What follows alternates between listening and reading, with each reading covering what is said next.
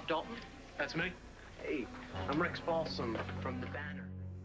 Well, he went to baseball camp one summer. He injured his shoulder and he had to get it repaired. Well, same thing. We had a lot in common before he left, you know, and when he came back, not so much. He made new friends. They weren't really in my crowd, you know. I'm sorry, you look familiar. Do you ever do TV? Nope, never. Where was this camp? It was Wyoming. No, wait a minute, that's where I've seen you before. You're the guy who said Tate was gay. Tell him if I find out he's using my name in connection with another bogus story about Tate, I'll sue his ass all the way to welfare.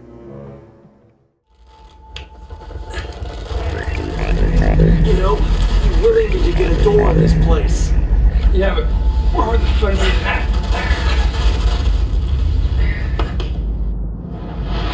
Whoa! Watch it!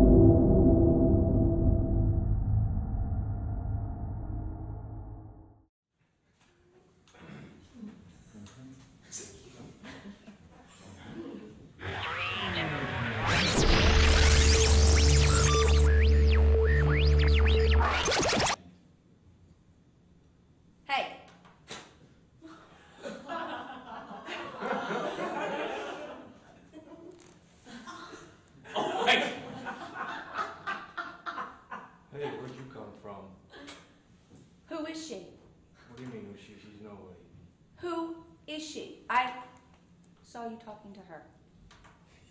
I don't know what you're talking about.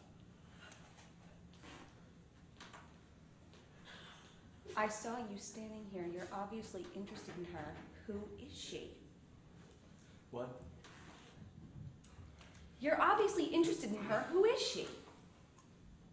I don't know the first thing about her, and I could care less. Your phone just received pussy shots. Don't. Who is she? Like I said, I don't know the first thing about her, and I could care less. It's my brother's birthday. I'm here for him.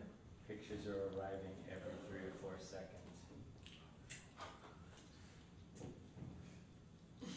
Listen, I got done with work, and I came here afterwards to meet up with him.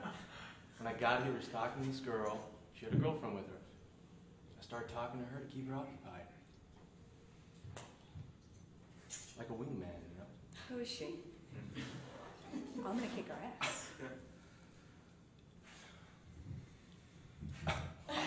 Why is it always an issue when I talk to somebody of the opposite sex? You are a cocktail waitress at a swanky hotel. I come there every day, and there are always these ballers that sit there, and they drink their drinks, and they hang out, and they look at the hot little waitresses, and their short-sleeve shirts, and their high-heeled boots, and those shorts that go all the way up your asshole. Asshole. I've seen you flirt with them. Go fuck yourself.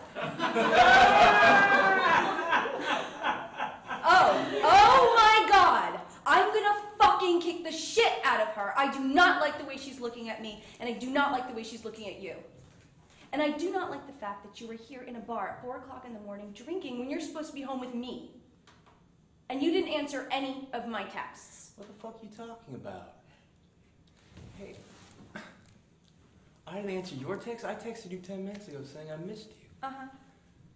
And you know what I got I'm back sure from you you? Add syrup. No. I was answering your question from before. More syrup. You misunderstood. You were answering my question from before? Whatever. I understand just fine. Now we're back at the same place. The same motherfucking stupid ass place we always end up at. You know what? These are always double standards with you. I'm done. You're done. Yeah. You're done. Mm-hmm. Oh, I'm done. I'm done. These pictures are so provocative, they're the best ones you've ever seen. Keep going. Don't. Cut. Nice!